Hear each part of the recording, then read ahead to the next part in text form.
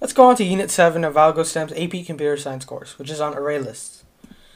Here's an introduction to array lists.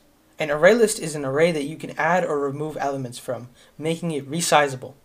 It is included in Java alone, and it's included in the java.util package, and you'd import it by adding this line at the top of your program, above any class that you start.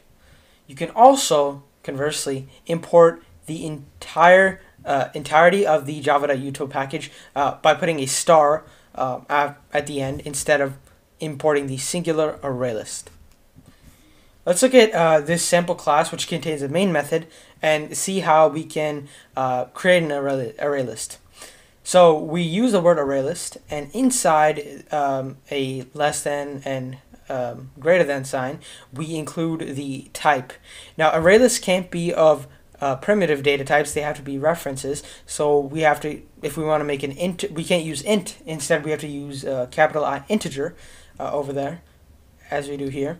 And then we, of course, include the name we'd like to call our array list, the assignment operator, the equal sign, the keyword new, as is customary with any object that you're trying to create.